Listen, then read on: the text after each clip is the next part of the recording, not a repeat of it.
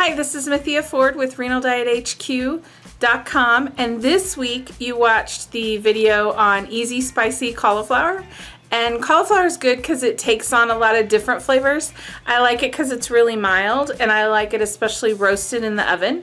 The thing about this recipe is it is really spicy. So if you want to tone down that amount of crushed red pepper, that'd probably be a good idea if you don't like really spicy things. But you also want to, in the video, you'll see me pouring in everything all at once. I would recommend maybe putting in that olive oil and then stirring it up so that it's a little easier to get that spice everywhere, and then also just kind of spreading it around everywhere because it did kind of clump on a couple of the cauliflowers. With that said, I hope you liked this video and watch the rest of our Zestify Your Diet videos. Head on over to the website linked below and you can get a direct link to this recipe. Download it and have a great time making it. And I look forward to talking to you again soon. Thanks.